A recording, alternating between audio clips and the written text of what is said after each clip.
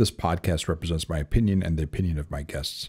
This is not medical advice, and I am not establishing a patient-physician relationship with any listener. The content here should not be taken as medical advice. The content here is for informational purposes only, and because each patient is so unique, please consult your healthcare professional for any medical questions you may have.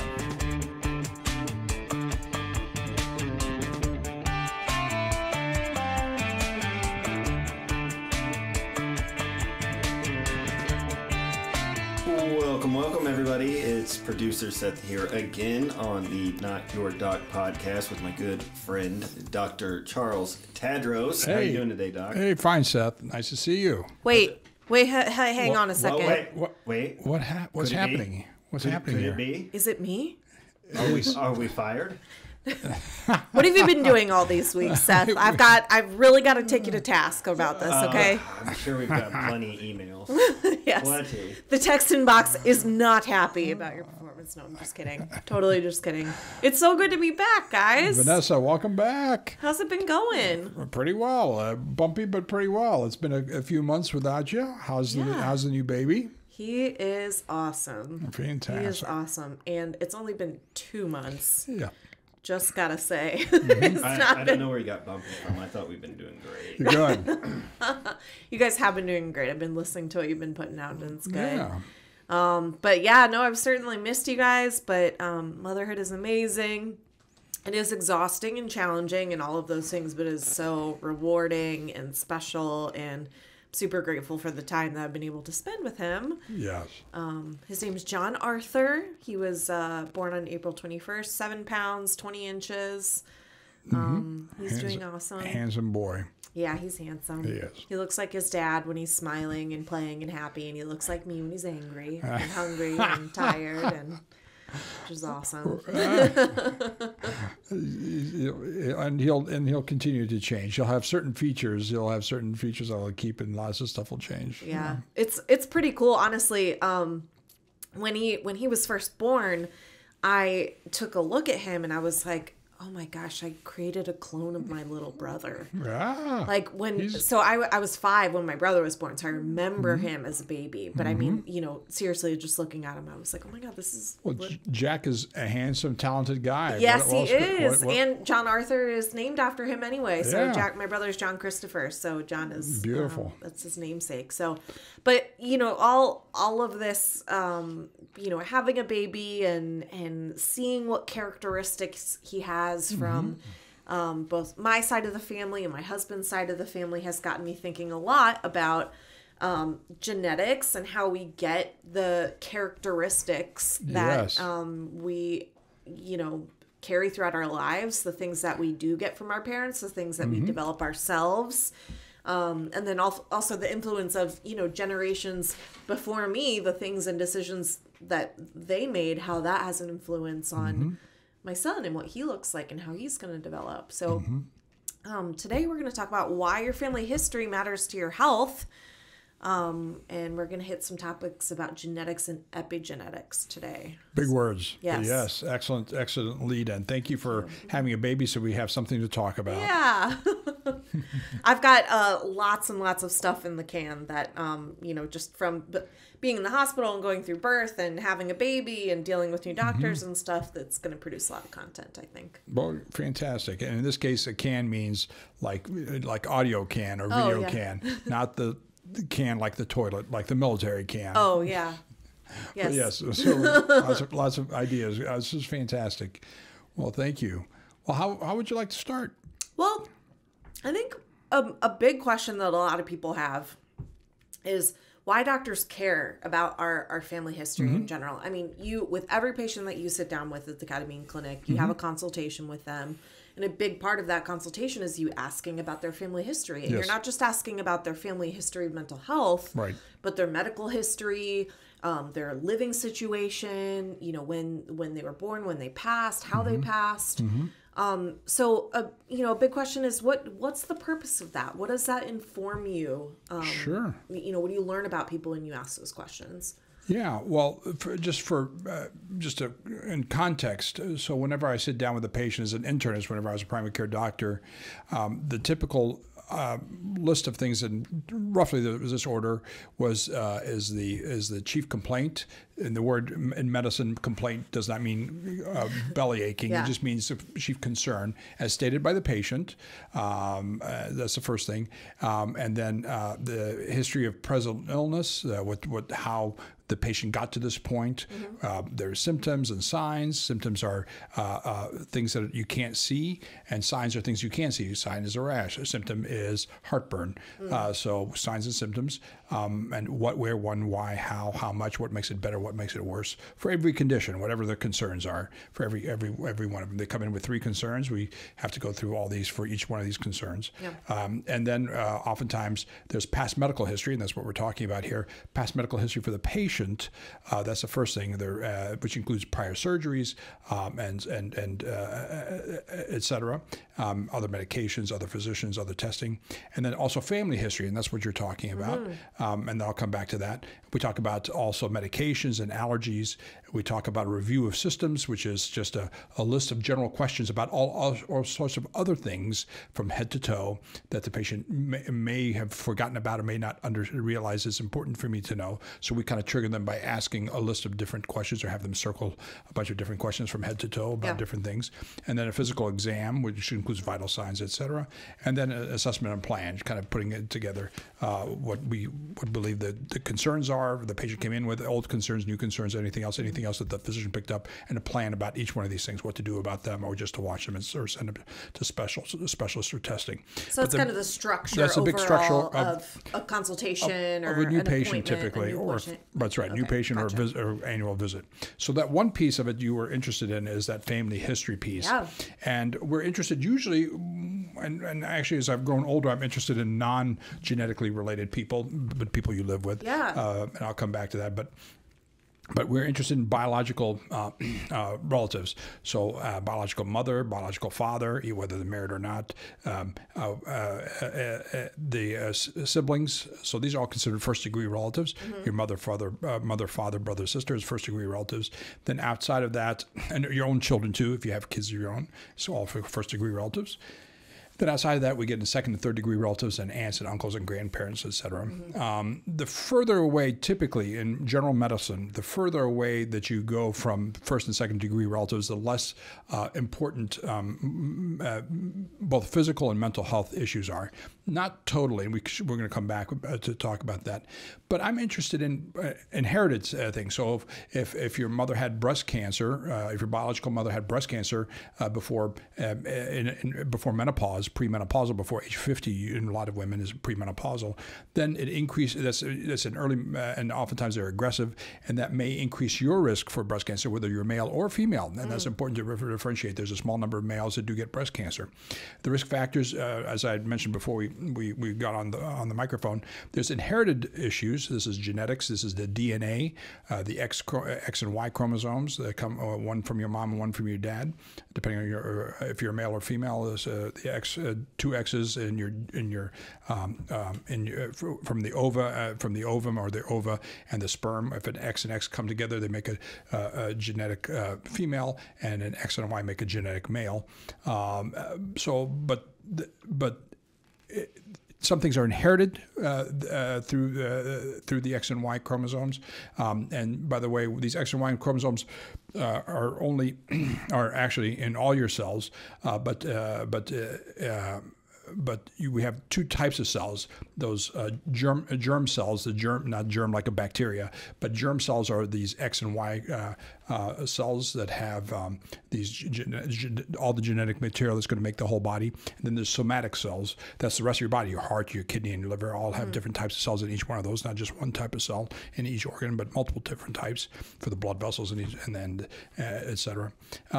So we traditionally think that the somatic cells and the genes in those are not transmitted to the next generation, whereas the X and Y chromosomes would make those are transmitted from generation to generation. The features of that, with the brown eye color, et cetera. Yeah.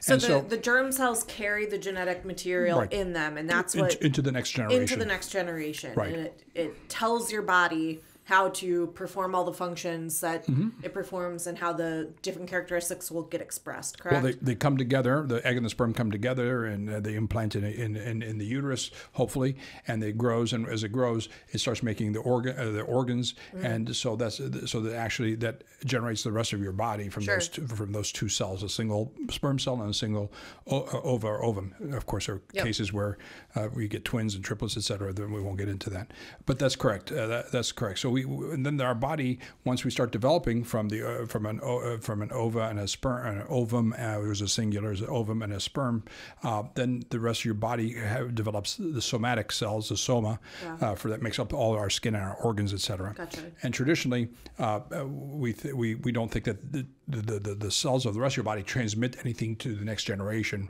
whereas whenever the baby eventually develops into puberty and has genitalia that and becomes fertile, then the sperm and eggs or whichever sex, the sperm and eggs develop, and then the next round is ready for if they're going to have children down the line. You keep saying traditionally we think that the somatic cells don't get passed down. Is that the current thought still, or is that called into question somewhat? Or? So some things that we'll talk about that's part of why we're talking today is not just the genome or the genes, but if they're turned on and off and how they're modified. It's called the epigenetics, and that happens, we believe, in multiple cells in our body. We can come back to that, but the traditional way of how we learned in biology over many decades is that you don't that you get your parents' genes through the X chromosome or Y chromosome, whichever one, and that's all you get. Got it. But we now know that there's modifications that we note that are important to those genes that can start pre-implantation before being impregnated. Yeah, okay, so we have you were talking about there are inherited diseases. And then there's also a genetic predisposition. Is that correct? Or are those the two separate categories here? Yeah. So for instance, when I typically talk to patients about their mother, father, let's pretend their biological mother, biological father, I'll ask about do they have any problems with depression, bipolar disease, schizophrenia, alcohol, or other substance use or abuse, heart disease, hypertension, stroke, cancer, diabetes, kidney or liver problems. All these things typically are potential. If they're positive, they've been shown in your mom or dad. They developed them somewhere in their life. It increases the risk of my patient having increased risk, not automatic, increased risk of my patient having the tendency to get depression, bipolar, alcohol, substance abuse, hypertension, diabetes, kidney or liver stuff. So that's kind of gives me a hint, and especially if it may be coming sooner than later. So you can have a genetic predisposition to acquiring these diseases if they're in your family history. That's right. First, second degree relatives, sometimes even third degree relatives, but that's correct. And then there are diseases that are directly inherited through genes from the parent to child, right? Right. So yes. So these would be the ones that are inherited directly. So this is the genes that for the list of stuff that I just talked about. That would be kind of inherited directly. So that's the stuff. It also with the positive stuff like hair color. Eye color, skin tone, how much melanocytes, how many melanocytes is the pigmentation that you have. That's all these are inherited features that you get from your parents. Okay, gotcha. So, okay, cool. So then what do so once you have that full picture of like what the family history is like and what different kinds of conditions might come into play, what does that help you to determine about the patient that's sitting in front of you? And what other questions might you ask based on that information? Sure. Number one, I'm looking at my patient. I've talked to them about their symptoms or signs. Eventually, during that visit, I will have done the blood pressure and physical exam. I'll eventually do blood work. That'll come back later. So all these things I piece with the patient who's sitting in front of me, expressing some of the inherited stuff from the parents, inherited features. And then I'm also looking for risks. So I'm a kind of a risk manager. So if somebody comes in with a sore throat, I'm assessing, is it going to be cancer? Is it going to be a strep? Is it going to be postnasal drip? Is it because because they have reflux. So I'm assessing these types of risks. And some risks are much higher for bad outcomes, morbidity or mortality, illness and death. So I'm always assessing these things in light of what the patient presents as, what they complain about, what my physical exam and my blood work and imaging, et cetera. And sometimes I have to send them to a specialist. And I also position it with one eye towards their family history. So if their family history, they tended to have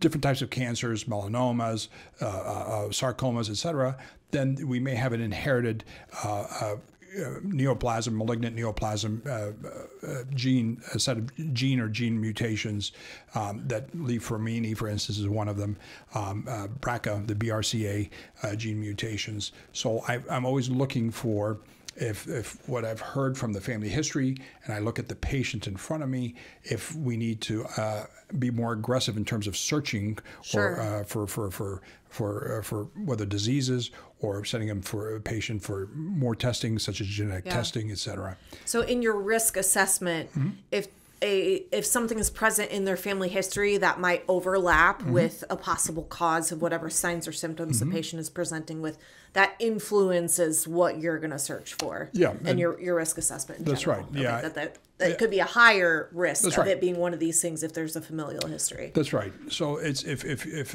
my patient is sitting in front of me is obese and both their parents develop type 2 diabetes, then my patient who already has a high risk because of his family history of diabetes increases his risk further by being obese himself or herself.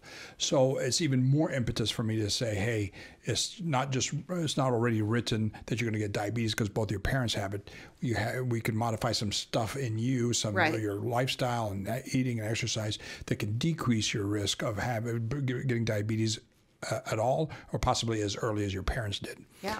A lot of stuff we can't prevent totally, but we can push it to late in life. Or heart disease, all of us as we grow older will eventually, almost all of us will eventually develop some hardening of the artery that starts off as soft plaques with cholesterol inside of our artery walls. But we'd like to push it off instead of 30 or 40, having a heart attack, we'd like to push it off until you're 90 or 100, where it becomes significant, life-threatening issue. So absolutely. Yeah. Okay, so that sort of brings us to this like newer emerging field of genetics called epigenetics. That's right. So what we know about, genetics, genes in general, you can't change your genes. You have the genes that you have. You're born with them. You've inherited them from DNA. The DNA is from a long line of people that have created down to you, That's right? Correct. But epigenetics is the study of how genes are turned on and off and how those changes can be influenced by the environment. Yes. So that kind of goes into what you were talking about with why these lifestyle factors have an important influence, not just on the disease outcome, but maybe even your propensity to develop it in the first place, correct? Yeah, that's right. Epigenetics are, and we've studied extensively in animal models, flatworms, planaria, roundworms, and other animals. But we're now in the last handful of years, 10 years plus, that we are starting to understand epigenetic modifications. This is turning on and off. This is methylation and acetylation and other factors that turn on and off your genes. Help me understand what does that mean? If a gene is turned on, it means its information is going to be expressed. Is that correct? That's correct. So, not every gene is a good gene. Okay. So it's not always that something's like turn them all on, like turn on all the lights in the house. Yeah, exactly. So that's correct. So there are genes, for instance, that protect us against cancer. So if you have them turned on, that these genes, which sit inside the nucleus, the brain of each cell in your body, these genes are expressed through RNA into a protein. So your chromosome unwinds and unzips. These are all different terms. Unwinds from a big coil, and then the two. It's like two legs of a ladder. Yeah. It unzips, like the steps of the ladder kind of break off in the middle, and so you have two different pieces. RNA comes in and copies it, and then RNA goes out into the rest of the cell, outside the nucleus of the cell, into the cytosol of the cell, and actually produces the protein. And this protein can be, in this case, it could be protective against cancers. So that's cancer prevention. So if you have the gene turned on and off, and some people think decreased stress helps improve decreasing risk of cancer, avoiding alcohol, avoiding obesity, avoiding smoking, all these things increase your risk of being resistant to cancers or decreases risk of having a cancer. So I just want to make sure I'm tracking. So there are genes that are protective against cancers that produce these protective proteins that can then be copied into the rest of the cells and produce more protection, essentially, right? That's right. So the things that we currently do with our body can influence whether that gene is switched on or off. That's right. If it's switched off, you've got a real decline in the protective that's right. It's barriers against cancers and all the different types of diseases. If it's turned on, you've got more protection, right? That's correct. Yeah. So I think what's part of this field of study would be developing treatments that target those specific protective genes. Is that correct? That's 100% correct. Cool. Okay, so so I think then what I'm hearing is that there are negative epigenetic changes and there are positive epigenetic changes.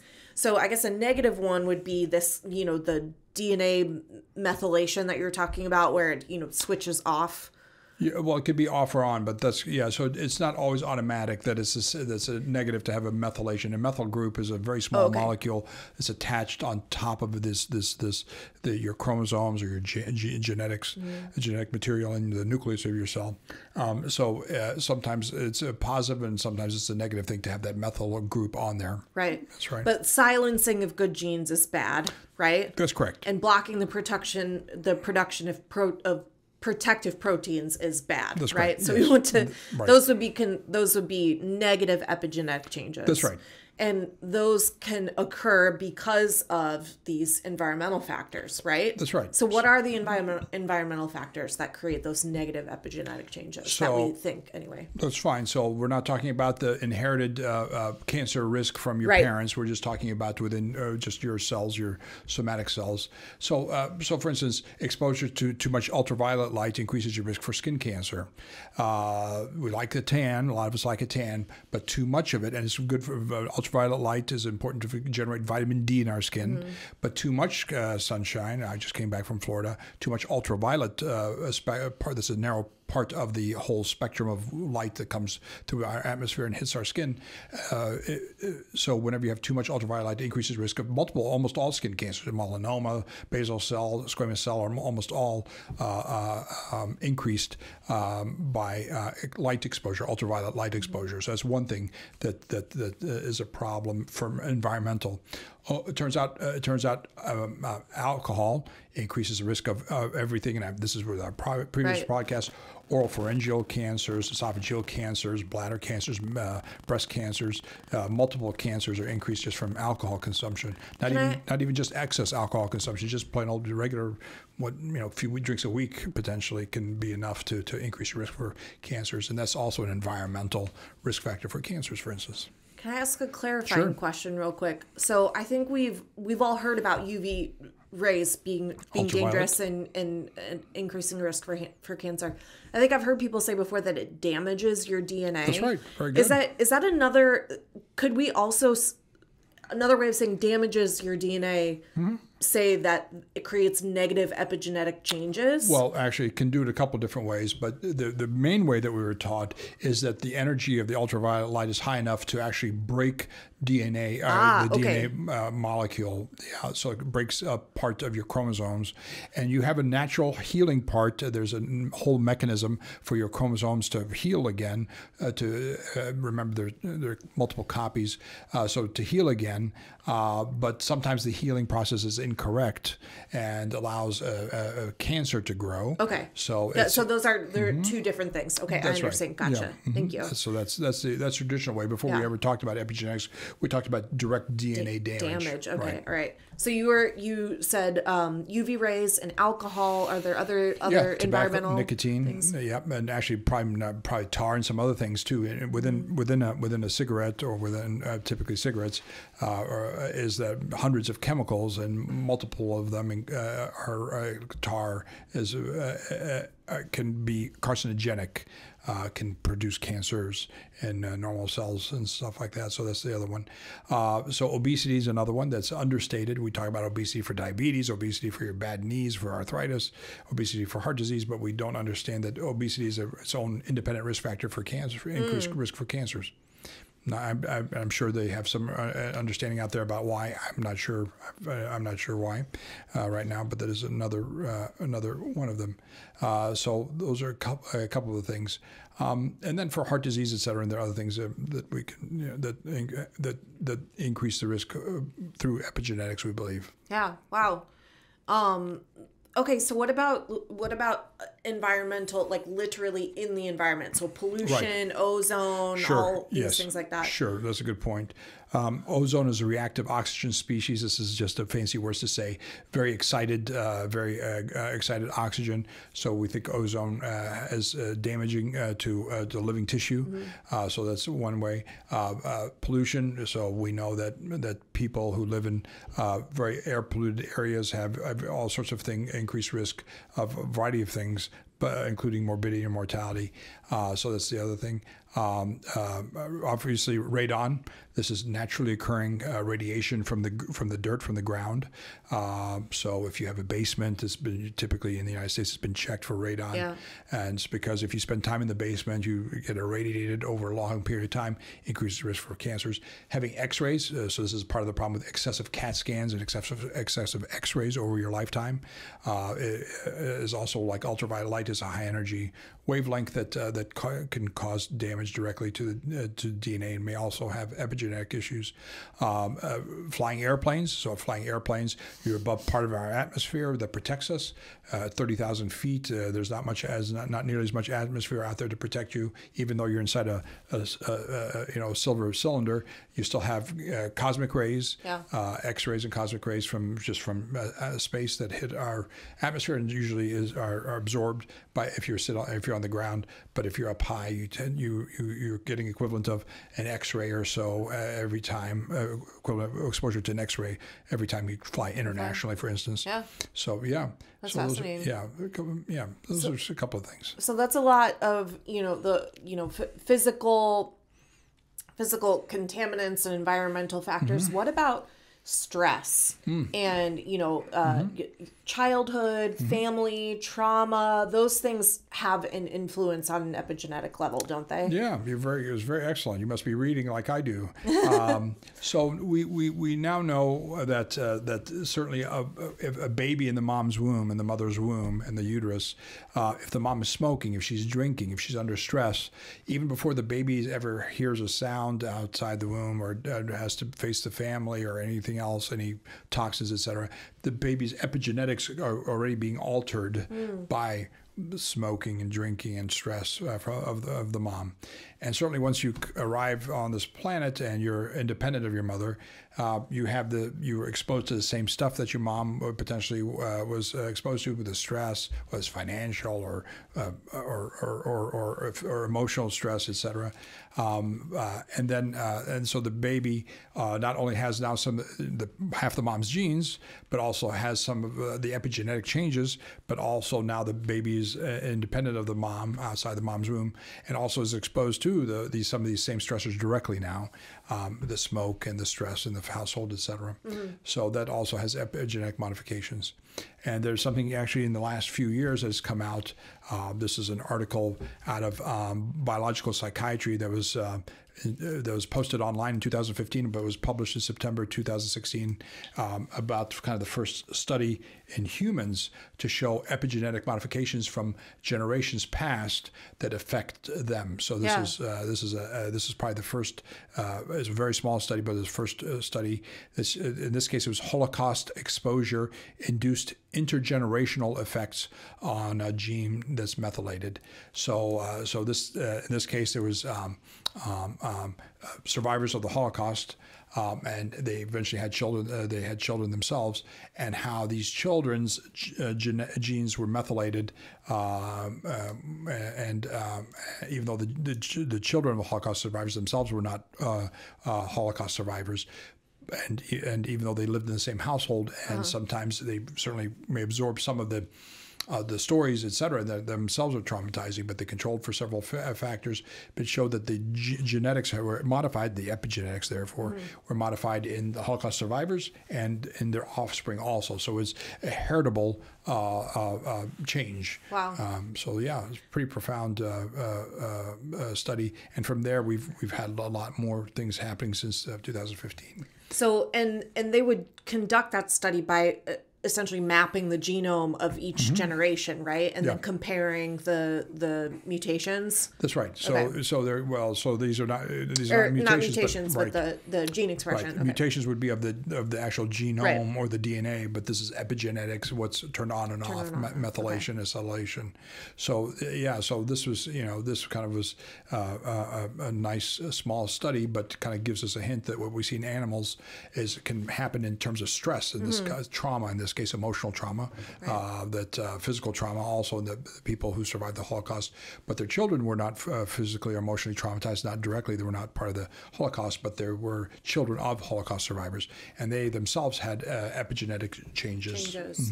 So, are there? So we differentiated at the beginning that your genes are your genes. You can't do anything about them, but you can do. You can influence what genes are turned on and off based on these environmental factors, right? Yes, that's our belief. That's right. Aside from adopting all these healthy lifestyle factors, exercising, eating well, maintaining a healthy weight, avoiding excess alcohol, all wearing sunscreen, all the good stuff that we know to do. Yes. Can having a positive and nurturing psychological and social life also influence those epigenetic changes as well?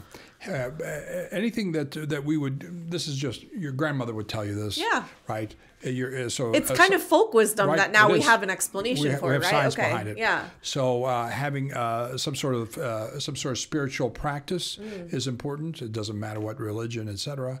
And part of that spiritual practice, oftentimes, is a community. People in the Christian faith call it community of faith. Sure. So this community is part of your social structure, part of your support.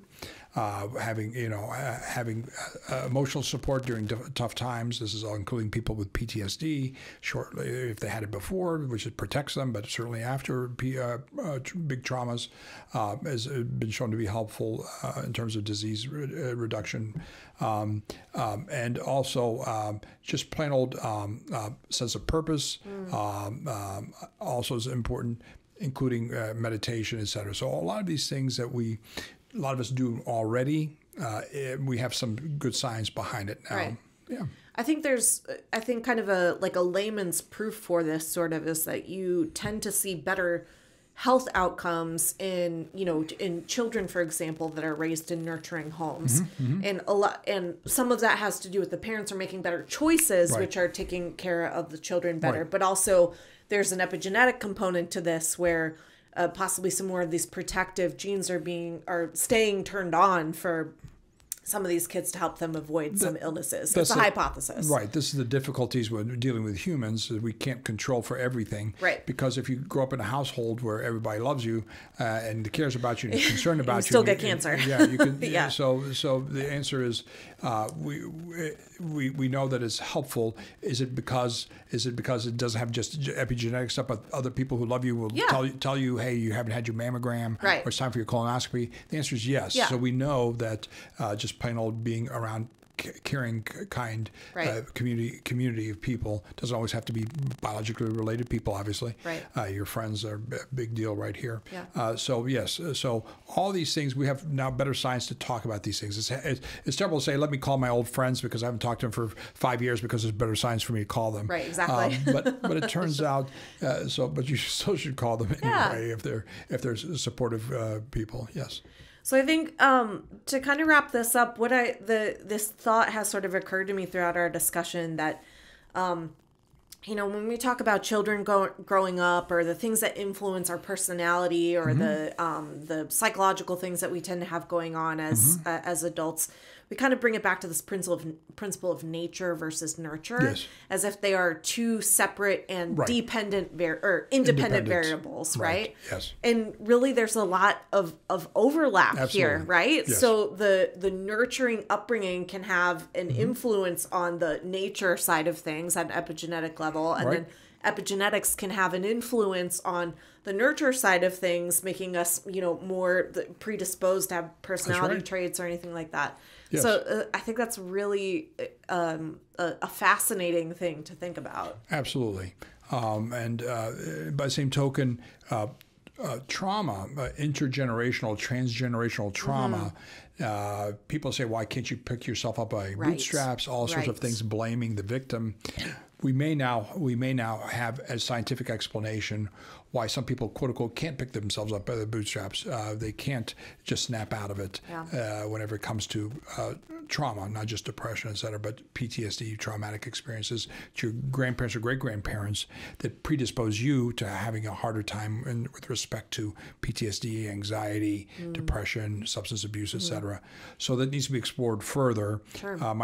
My purpose is not to to say you can do whatever you want because your epigenetics told you to do it like this. Right, exactly. But the end result is there may be a reason why some people are able to quote unquote move on, move ahead. Sure. Always see the positive side. There may be some other things, including how you were raised, no doubt about it, but also your epigenetics that may make a difference in how good you are emotionally, physically, financially, even.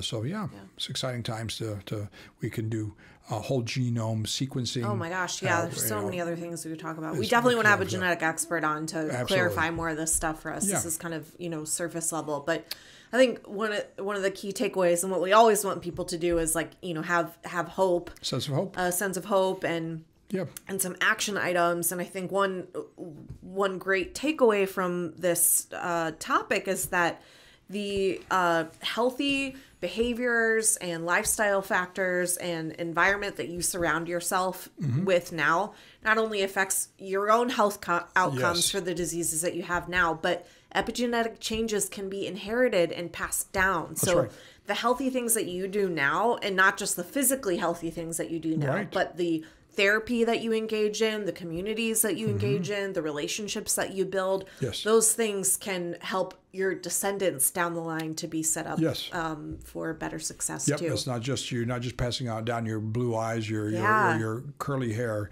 You're also passing down some of your traumas, et cetera. So it just doesn't stay with you. And that's some of your traumas, but also some of your learnings and your resilience and your triumphs. I think that's beautiful. Yes, and so it's fun. It's fun to picture these things. I think it's exciting times for young people who want to get into science or psychology, psychiatry, all sorts of biology. It's very exciting times. Yes. I think also just medically speaking, we have a lot to look forward to in terms of hopeful therapies that are going to emerge out of this study. We're learning how to turn on and off some of those genes. That's right.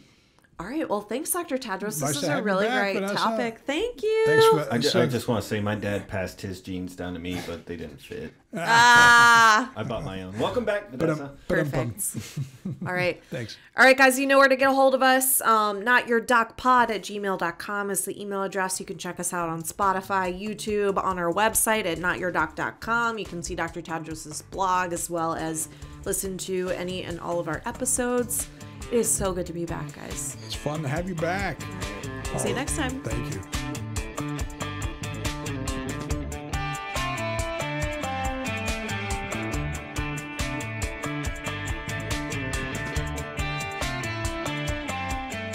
This previous podcast represents my opinions and the opinions of my guests. This is not medical advice, and I'm not establishing a physician-patient relationship with any listener.